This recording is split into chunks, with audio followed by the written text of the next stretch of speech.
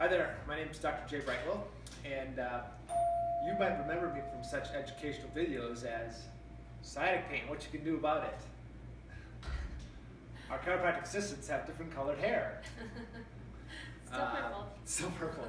So seriously, thanks for joining us. We are going to talk a little, we've had some people come in recently with some disc herniation type stuff and some numbness and tingling in the arms and shoulders, and fingers and hands. So in fact, today we made a promise to somebody, look, we're going to go on live Facebook at 2 o'clock, so go and check us out and check these stretches out. And these are just really, really simple things that you can do at home. This particular one that we're going to focus on today, it's called nerve flossing. So what I mean is, can you see this okay on there? So these nerves that exit here, we want to essentially floss those nerves. So we want to take this nerve and we want to move it in between these vertebrae. It's kind of what I do as a chiropractor, but we're going to find a way to do that at home on your own. So our fully skinned model here. So let's say you're having numbness and tingling in your left hand, and so what we're going to have Larissa do is just go ahead and bring your arm back like this. And so the key to making this work is making sure that right here, that there's a 90-degree bend here, and straighten those fingers as much as possible. So that's key number one. So if you're just doing this thing like this, it's not going to work. So got to have that 90-degree bend there, and then you're going to take your head and you're going to bring your head down like that. Do you feel like stretching it, Larissa? I sure do. All right. Now, with that stretch, that's good, but now we want to make sure, remember that the flossing that we talked about on there. So what she's going to do is she's going to start to move her arm backwards and up and move her head back a little bit. Do you feel it kind of flossing a little bit, Larissa?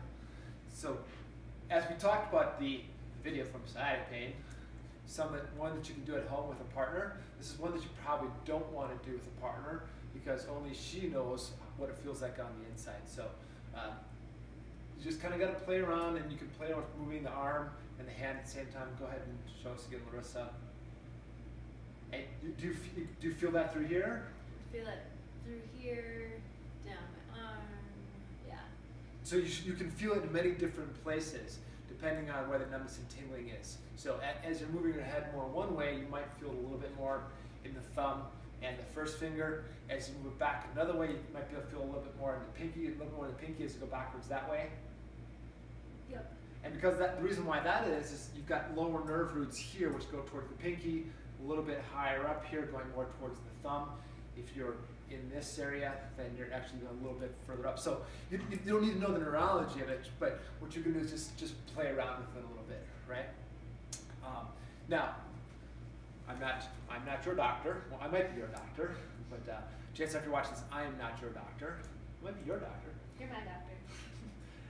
So just talk to your doctor first, right? So this is the standard statement that says, please talk to your doctor first about performing these exercises. But if you'd like to find out if this works for you, just go ahead and hit me up with a message right here on the newly Facebook page.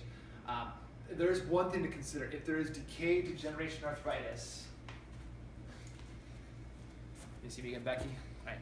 So if there's decay, degeneration, arthritis that's building up in the spine, these nerves might not be movable enough where this nerve flossing exercise will work at all for you.